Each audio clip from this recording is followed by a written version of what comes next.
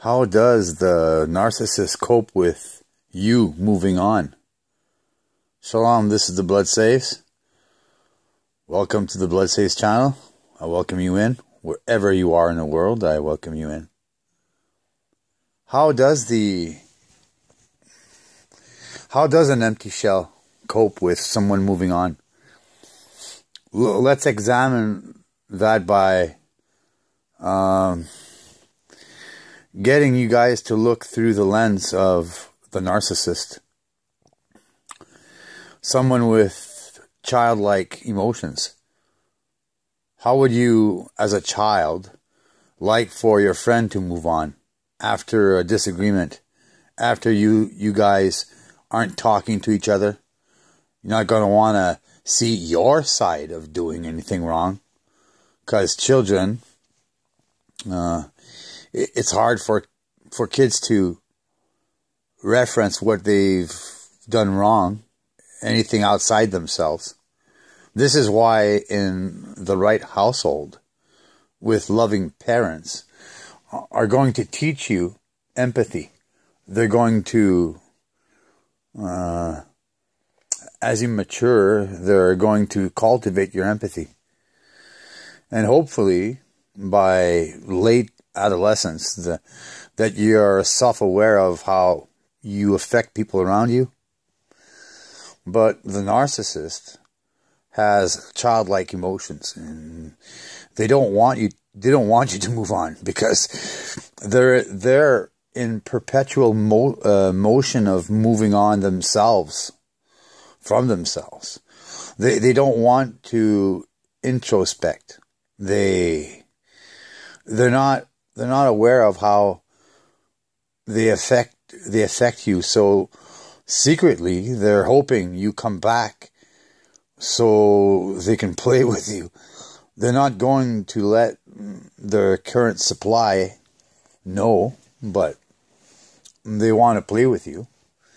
While you, Mrs. B, still sweep everything they did under the rug.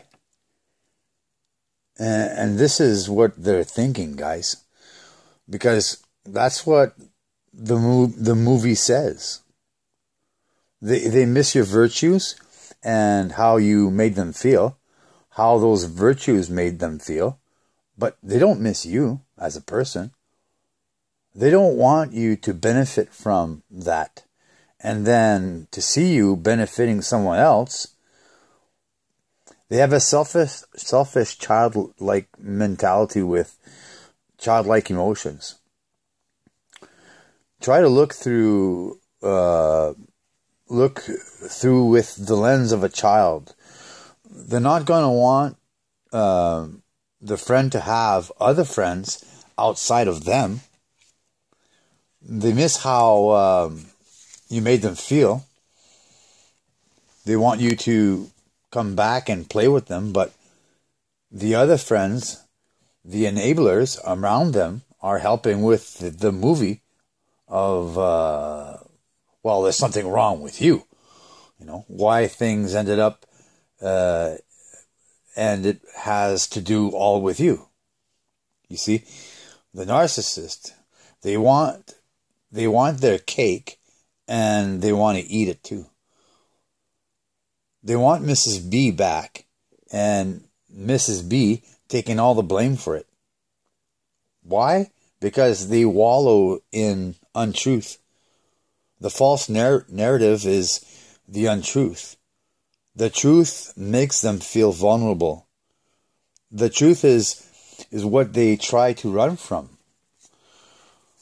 You know, from themselves. They don't want to look within and figure out what they did wrong.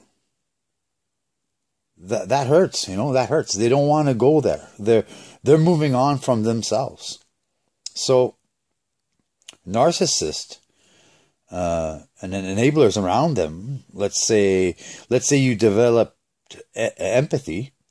You grew up in a caring, loving family, and you're a teenager, and you're at school in the lunchroom, and You know how vicious kids can get in groups. They all need to learn. They all have childlike emotions. But let's say you're a late adolescent sitting amongst your friends who are a few years younger, and they don't like this kid named Billy sitting in a corner by himself there. You know, they feel threatened by him because he's a loner, for example. And somehow gonna let their friends know that Billy is threatening them. They don't know how to deal with it, so they don't respond to what Billy says, and one picks up on that, and now they're all ignoring Billy because they don't know how to handle their vulnerability that they feel with Billy. You don't know too much of Billy. You don't know the angle he's coming from. That empathy that you learned and cultivated being 17, 18, not like 14 and 15, like your younger friends, students that are there. You know what I'm saying? At this age, you may not understand Billy yet, but you're not gonna leave him hanging. You're going to respond to him and not make Billy feel like he did something wrong. And so if a narcissist is in that group, a lot of times enablers are going to follow suit.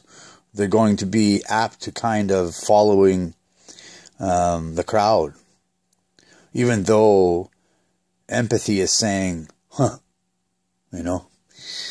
empathy tells people that would hurt me. So I'm not going to do this to someone because I know doing this would hurt me. The narcissists don't do this. They don't know this. The narcissists don't go through this. So back to looking through the lens of a child, the narcissist always want you to come back and play. Their childlike emotions isn't going to let their partner know, per se. They're greedy like children, but they're going to want Mrs. B to sweep everything under the rug. Now, Mrs. B, she has also strongholds that the devil has put into her.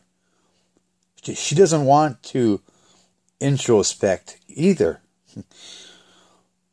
She doesn't want to learn on the truth. She's all for jumping into the abyss of the untruth with enablers and the narcissist, because she doesn't want to deal with what actually happened. She's willing to even blame everything on herself, the untruths.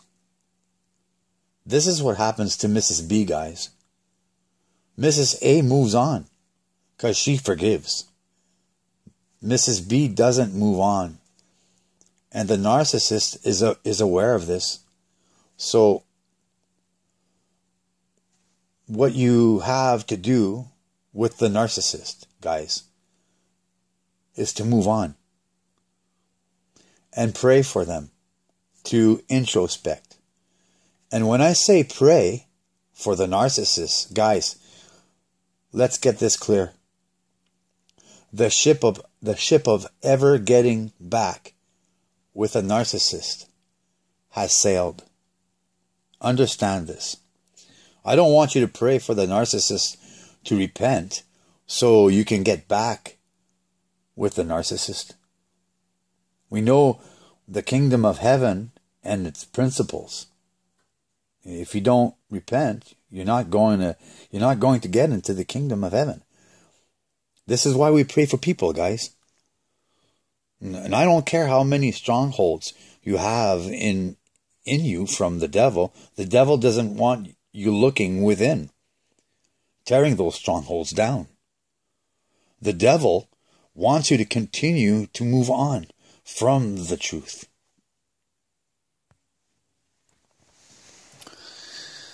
This is what's happening in the world, guys. And so you see it in, mean little girls, mean little boys, or you see you see the childlike emotions and how people act in their untruth. You can see this, guys. Let's say, for instance, a narcissist has a golden child, and you yoke with a narcissist with a golden child. You see the childlike emotions with a child, with an actual child, emotions running the household together over you. Because a golden child is an extension of the narcissist. And we learn quickly that the narcissist is going to groom this child to have authority over you. They become head of the household. When we see the unhealthy parenting of letting that child know that they don't have to listen to you, an adult.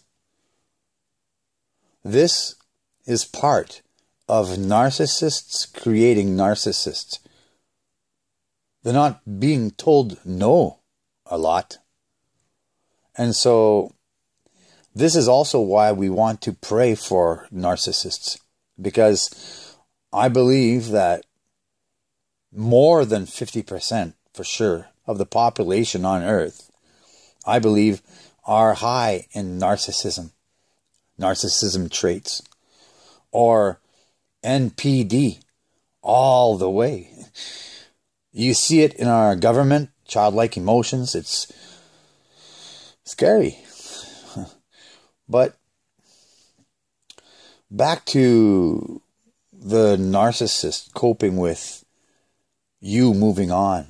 How would a child cope with it? Guys, if they can't play with you, they don't want anyone to play with you. They don't want you succeeding. You weren't healthy enough as a child, wanting Chrissy to succeed after she badmouthed you, after she's not coping with why the relationship ended. You didn't see your side of it, and that's a narcissist. They don't want to see their side of it. They're running from themselves. So the flying monkeys and the enablers around the narcissist are going to help with the false narrative, the untruths. Don't be a Mrs. B and jump into the abyss because they want to play with you. Guys, do not compromise any longer.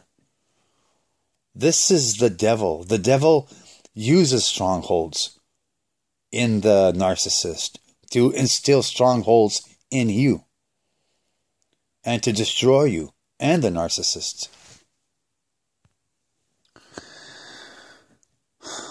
We have to forgive the narcissist. We have to stop the devil. It's time we take the authority in us. If you don't have the Holy Spirit, get the Holy Spirit. Repent. It's crucial that you repent.